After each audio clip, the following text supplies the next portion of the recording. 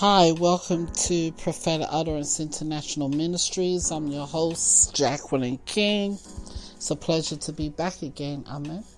I just did a teaching, and so this is really part 2 of part 1 teaching. The first teaching was about being under spiritual attack and what scriptures to use to pray to bring forth deliverance, peace from these attacks. Amen. So now I'm doing another teaching from the same person, Tim Wood, WOOD, and from Evergreen Church. And this is about 10 signs of spiritual attack. You need to know when you're underneath spiritual attack. You don't need to give room to speculation. Okay? Spiritual warfare is more common than you might think. We tend to think of demonic oppression as wild and crazy things happening in our lives, but that's not always the case. But actually, the reality of spiritual warfare in our lives happens more often than we might think. This is not exhaustive, but it will show you how the enemy attacks. And we do need to know that the enemy attacks us when it comes to who we are in Christ Jesus. So he begins with number 1, feeling discouraged, defeated, and depressed. Now, I'm quite sure a lot of people within the past couple of months or years may have been feeling discouraged, defeated, and depressed. That's when things seem hopeless, overwhelming, and burdensome. You may feel an overall sense of disappointment, struggle with a lack of peace, and feeling stress, or feel like giving up. So if you feel these type of emotions, now you know you are under attack, spiritual attack. Number 2, loss of spiritual desire, such as difficulty with prayer. You don't have a prayer life, or staying connected to other believers and maintaining your ministry or your work with God. And that's definitely an area that I can definitely identify with. When it comes to ministry, there's generally a loss of spiritual desire. There's generally, for me, a time where I have difficulty interceding and praying, or staying connected with other believers. And it does affect my ministry. So that's why it's so important that people in general needs to understand, people like me, even though we do know how to pray, we do have ministries, that doesn't mean we're not under attack. Number 3, physical fatigue or sickness, or feeling drained, or having a lack of energy, no motivation. That is also another sign of the enemy attacking us, especially when you and I both know we had a full night's sleep, or he interrupts our rest. He assigns a spirit to us. This is why it's called spiritual attack. And the manifestation of the spiritual attacks are being tired, fatigue, sickness, feeling drained, having a lack of energy, no motivation. That lets you know that's the enemy at work. Number 4, doubting God's goodness, struggling with trusting God to come through for you. You may even feel anger words towards God, or feeling angry towards God for letting you down, believing that God is mad or God is punishing you. And usually when I see a person who's journeying like this, that's a sign of immaturity for me. It's not that they just, experiencing a spiritual attack, but it also lets me know where they are spiritually in their spiritual walk with God, with Abba Father, their immaturity. So that could be a big struggle when it comes to ministering to certain individuals who begins to open the door to the spirit of doubt, because when there is doubt, there is no faith, and when there's no faith, all there is nothing but fear. And Abba Father said, I did not give you the spirit of fear, but of power, love, and a sound mind. These are the attributes that Abba Father gives us. But the enemy comes in and steals those qualities from us by making us feel angry, making us feel like God doesn't love us or care for us. These are all spirits of rejection. Number 5, negative, disturbing thought life.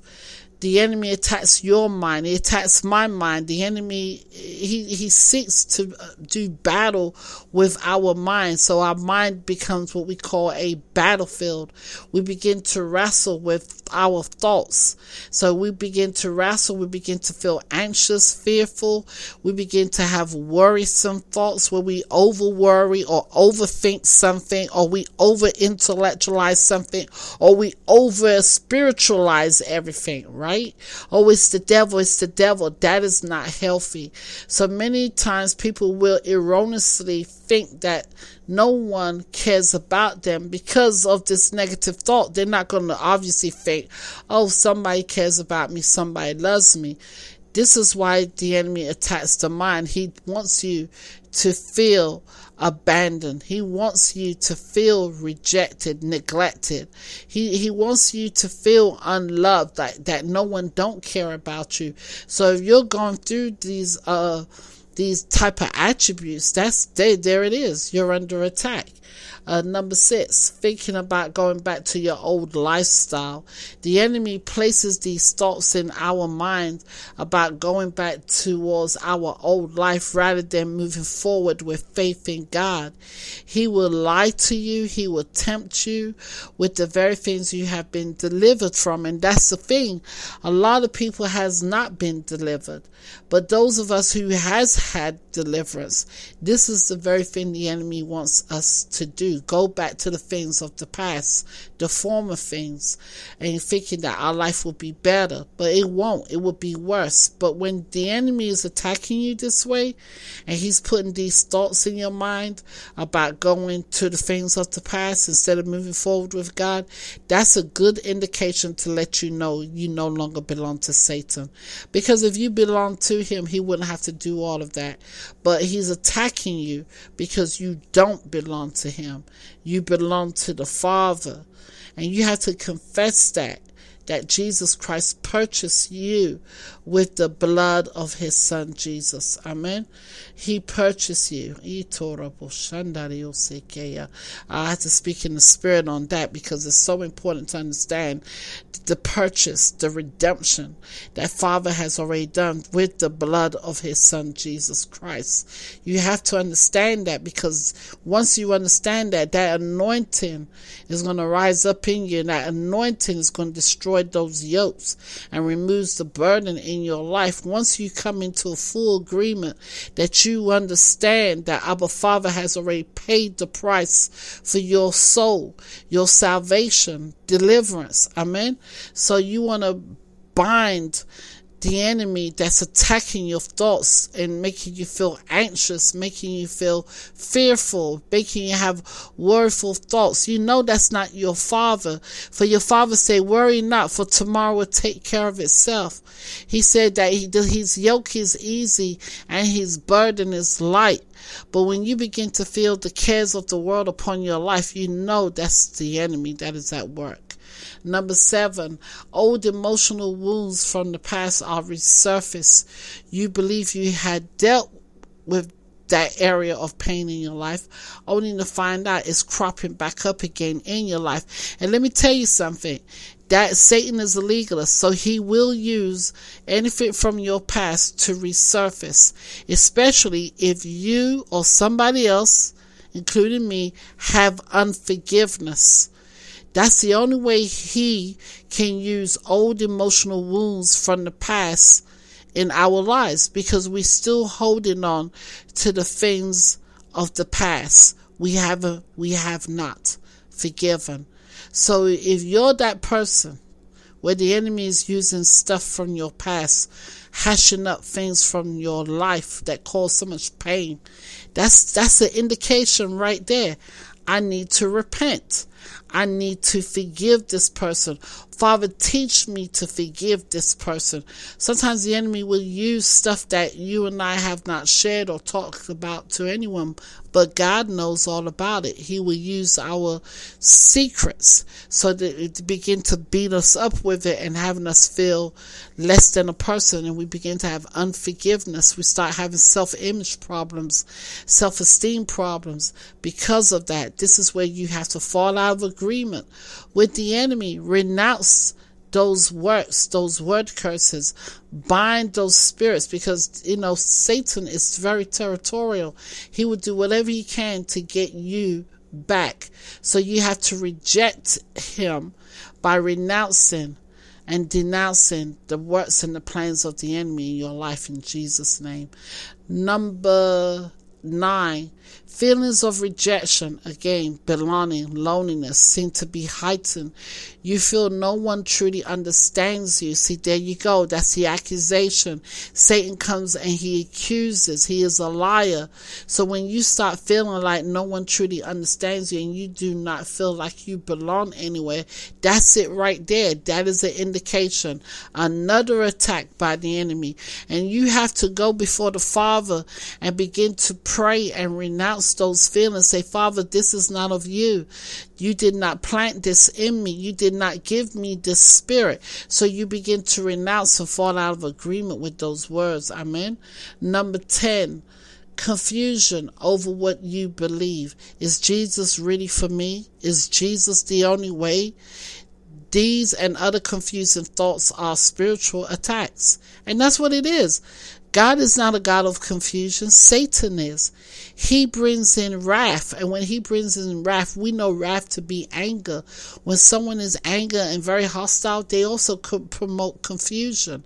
And there's a lot of strife. You got to come out of agreement with those things. If you feel you are under a spiritual attack and you just don't know what to do, this is the time you have to seek help.